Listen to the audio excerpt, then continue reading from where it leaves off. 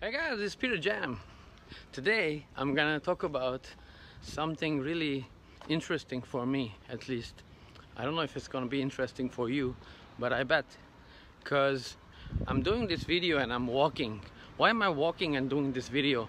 It's not that only I got too inspired and I want to talk about this, but I guess it's the way to do this video. So it's all about our creative self.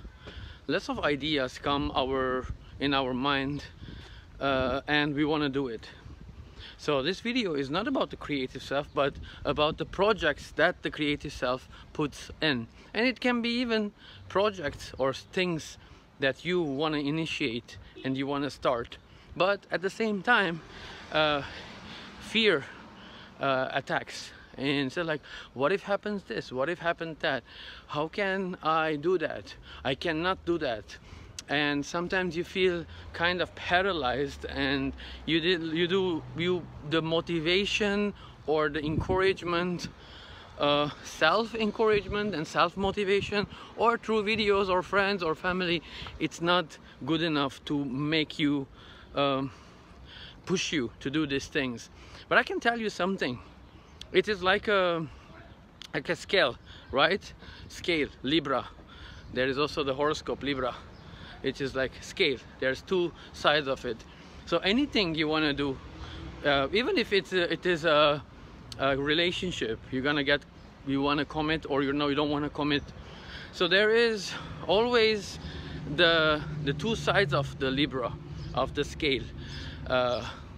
And for sure there are the things that are pleasant to you, there are things that are not that pleasant to you. So if you want to do something, and if you really want to do something, or you want to commit to something, we always look at the both sides, and then we see that often the negative side, or the reasons not to do it, is so much more than the reasons to do it. And I believe that's because it's not because we don't have enough excitement or enough motivation, enough inspiration to do it, but also we focus on the things why you shouldn't do it. Because anything in the world that you want to do it, even going to the bathroom, it needs little motivation or needs little push to yourself to go there, or else you're gonna do in your pants, right? So there is the intrinsic motivation and the extrinsic motivation that I learned. So the intrinsic motivation is something comes within yourself, that you're already inspired and you know that you're doing the good thing, and or something that you're too inspired to do it. It happens to me when I write my songs, for example. It's all intrinsic. I don't do it for extrinsic reasons. If people like it or don't like it, if I get paid or not, if I want to do it, I want to do it because I feel it, and it comes from within me. So that is an intrinsic motivation to do it. And there is the extrinsic motivation, which can be somehow you are pushed to do it. If you don't do it, then something bad happens to you. So for example, eating, there are these needs. You know that if you don't eat, you can get sick, or sometimes vice versa. So or I was giving an example, the funny example of going to the bathroom.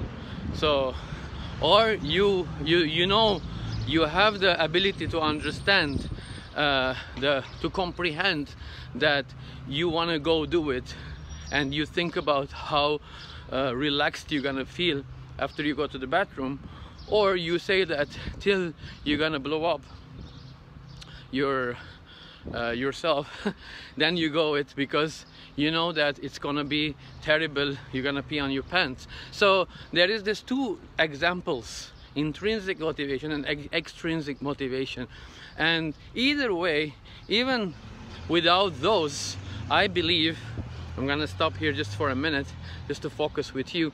So I believe that doing something, it needs not just looking at the good or the bad, adding the good stuff, adding the excitement. So what can I add into this project to keep on going? And now I'm gonna keep on going. So once you add more of the good things, then you see on the scale the good is weighing more. But if you don't, you're gonna focus on the bad and negative stuff, you're gonna stop doing it. So this much for today. I hope it was inspiring. If you have any questions, concerns, or inspirations, do share with me. Peace.